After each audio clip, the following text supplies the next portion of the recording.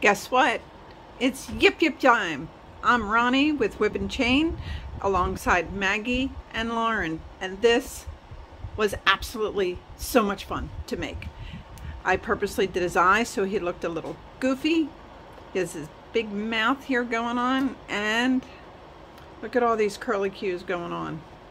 Pretty cool, huh? I love it, I love it, I love it.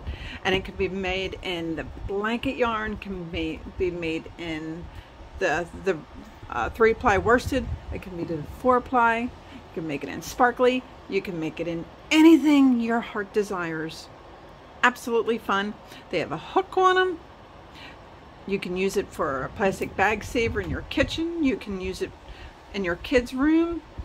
I made mine out of the blanket yarn, but the eyes is regular worsted yarn, but even his curly cues are out of the blanket yarn.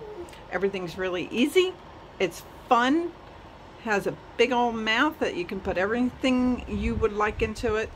But this pattern is unique to me. I made a few adjustments and I love it.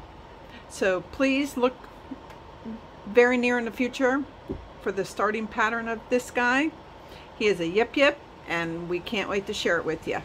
I am Ronnie with Whip, W-I-P, and Chain. Please like and follow us, and please follow us on Facebook, Whip, W-I-P, and Chain.